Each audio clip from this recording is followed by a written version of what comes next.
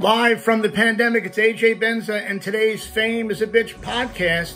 I'm going to give you some real talk today. That's R-E-E-L talk. Real talk about a new indie film that I think is worth a look.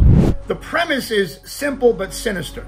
You got a couple of rich guys who basically want to make a film where the lead Asian actor is killed for real, as in a snuff film. Why? Because these guys, these rich pricks played by my former gossip columnist colleague Michael Musto, and Angel Salazar from Scarface, they want to get back at Asians for bringing the Wuhan flu here.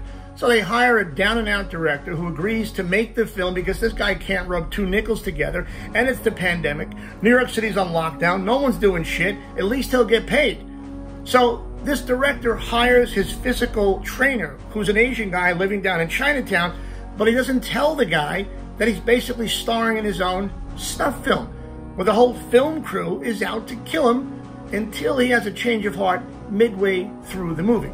I gotta tell you, I think it's a very interesting premise, especially with Asian hate skyrocketing across the country. Killing an Asian actor on film as revenge for the COVID, I don't think has been done, or maybe will ever be done again. Well, you should know this. There is a little ass-kicking and avenging in the cards, folks, before the movie's over.